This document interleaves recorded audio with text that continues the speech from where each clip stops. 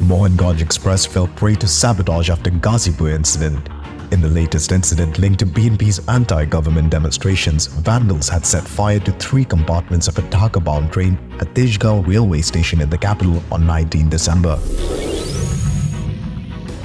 Passengers witnessed the flames in one of the carriages as the train passed airport station around 5 a.m.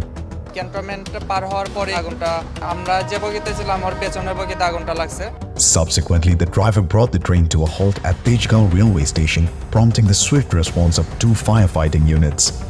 They successfully extinguished the fire around 5:25 a.m. প্ল্যাটফর্মে দাঁড়িয়ে যখন তার signal প্রদর্শন করছে তখন সে দেখতে পাচ্ছে যে কোনো বগিতে আগুন উপরের দিকে হচ্ছে তখন তার যথাযথ ব্যবস্থা নিয়ে সে গাড়িটাকে এখানে দাঁড় করায়। However, the act of arson claimed the lives of 4 individuals, including a mother and a 3-year-old son.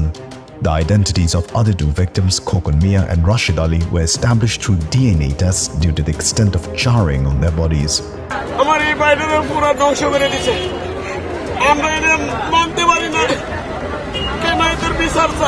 একজন মা নাদিরা আক্তার পপি তার কোলে তার সন্তান 3 বছরের শিশু সন্তান ইয়াসিন তাকে জড়িয়ে ধরে আছে হয়তো বাঁচার চেষ্টা করছিল। Dhaka Metropolitan Police Commissioner Habibur Rahman blamed the Central Command of the BNP for the deadly arson attack, saying the connections are clear as daylight.